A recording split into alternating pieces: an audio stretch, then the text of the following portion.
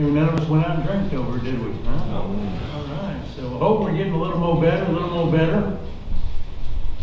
And we're kind of wrapping up, coming to an end, and we'll have a few messages on step 11, and then wrap it up on step 12, and then we'll be moving on to something else. So be praying for me and for the next direction of where we're going to go. Anyway, we've worked, hopefully, the first 3 steps. The first 3 steps are about peace with God. It's about finally coming to the end of ourselves and surrendering to a higher power, not being our own God. Identifying our higher power as Jesus Christ. Steps 4 through 3 are about peace with ourselves. Doing a daily moral inventory or self-examination about the things that are hindering our spiritual progress. Steps 8 through 10 were about peace with others, making amends for the harms and things we've done to other people. And now steps 11 and 12 are about maintaining our peace.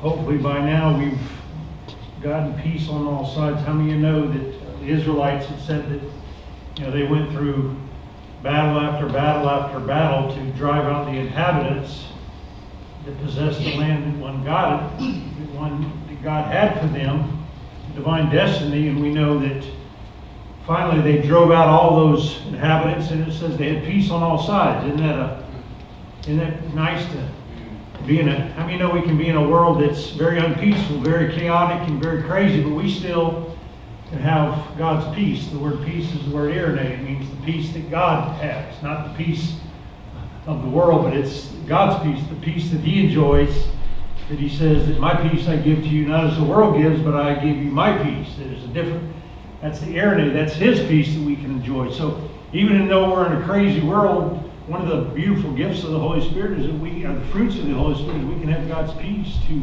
urinate, to peace, to protect us on all 4 sides. So Galatians 5:1, we talked about this last week.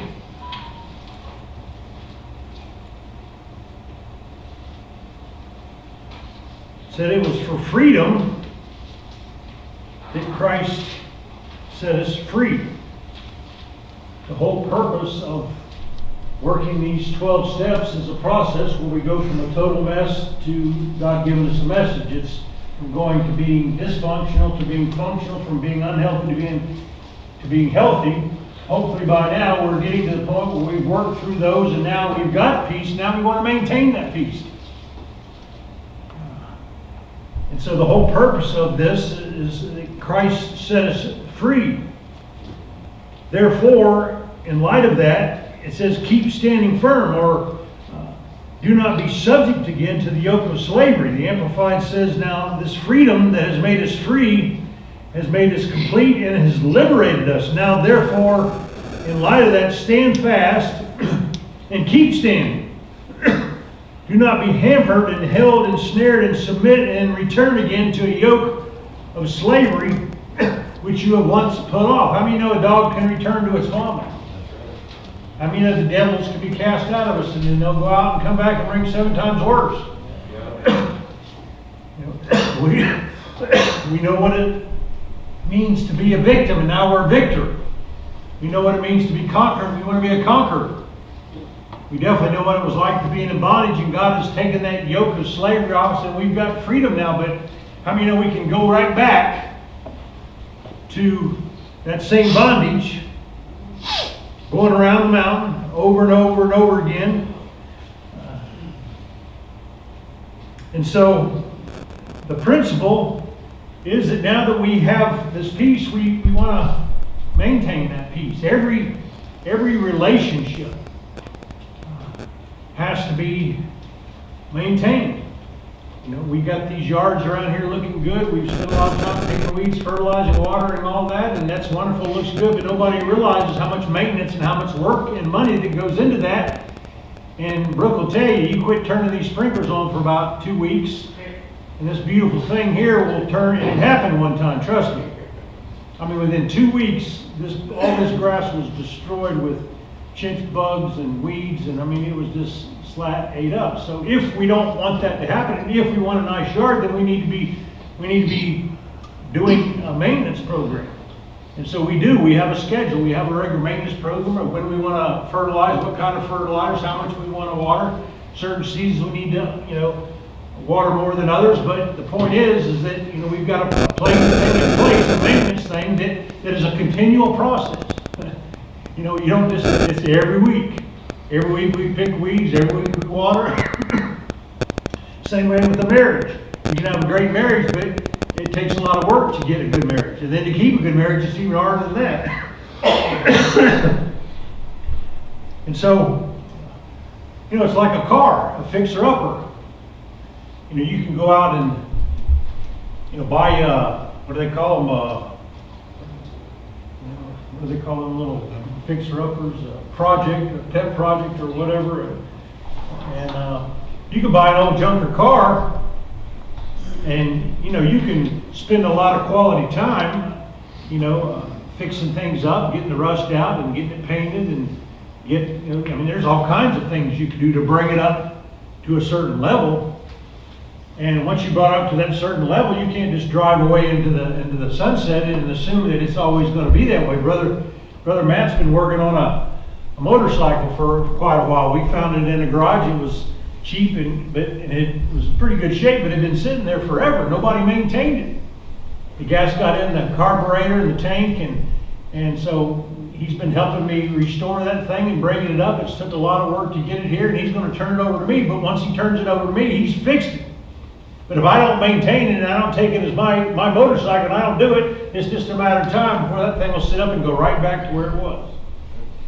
So I don't know about you, but this is the whole purpose of our meeting. It's called Living Free. We've gotten some freedom, and now we want to learn how to live free, to continue to maintain our freedom.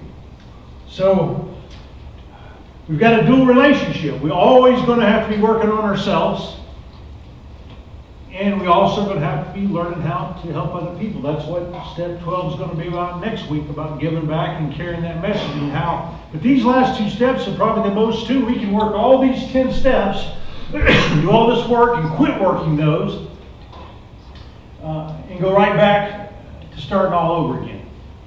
Guys that work these steps, they've been in here and went out, and we had a guy here leave not too back, went out and relapsed, and he's been in here at the beginning with these 8 messages, and now he's right back to the pig pen. Went right back to the vomit. And now he's going to have to start over and work these things somewhere.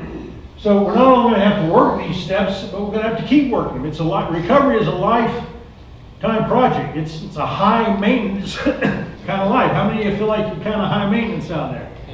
Okay. Well, so it's a process, an ongoing, forever recovery process where we have to always be working on ourselves and helping other people. We can't give what we don't have to other people.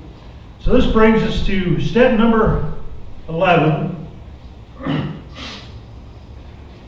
This is really brought up in 2 parts. Step 1 of step 11 says that we sought through prayer and meditation to improve our conscious contact or our connectedness with God as we understood Him.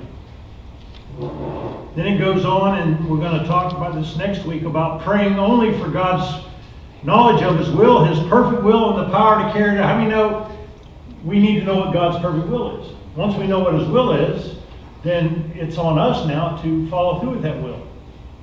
But we can know His will and not be able to carry out His will because we don't have the power.